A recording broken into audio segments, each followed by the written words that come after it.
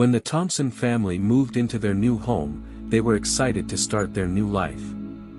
But they soon realized that their home was not as perfect as they thought.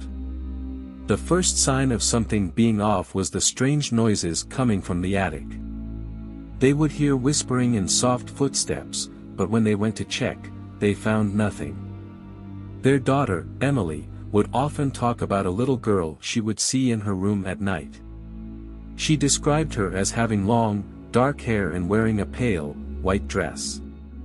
The family initially thought it was just her imagination, but as the days went by, the strange occurrences became more frequent.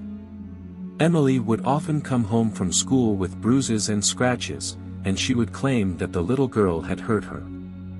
The family tried to brush it off as her being clumsy, but deep down, they knew something was wrong. One night, the Thompsons decided to investigate the attic. They found an old, dusty doll and a trunk filled with old clothes and photographs. As they looked through the photographs, they found one of a little girl who looked exactly like the one Emily had described. They soon discovered that the little girl in the photographs was the daughter of the previous owners of the house. She had died in a tragic accident in the attic and her spirit had been trapped in the house ever since.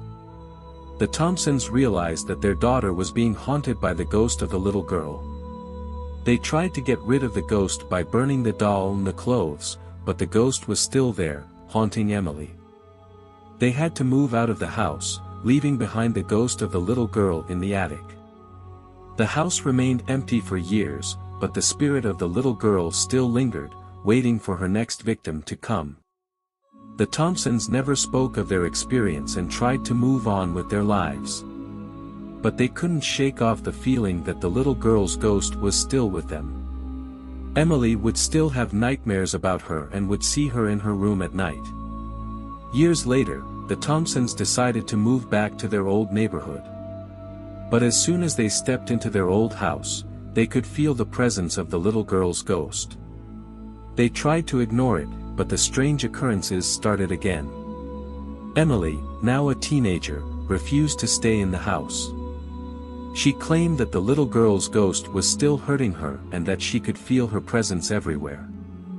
The Thompsons knew they had to do something to get rid of the ghost once and for all. They contacted a paranormal investigator, who discovered that the little girl's ghost was still trapped in the house because of the unresolved trauma of her death. The investigator suggested they hold a séance to contact the ghost and give her a proper farewell.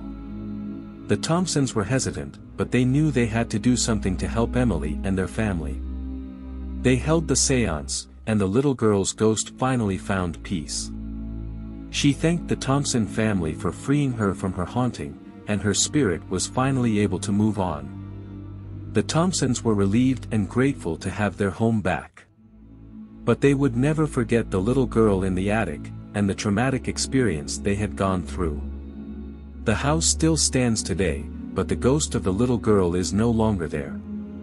But for those who know the story, the memory of the little girl in the attic still lingers, a haunting reminder of the past. If you like this video, please give it a like and share. Subscribe the channel for more amazing stories.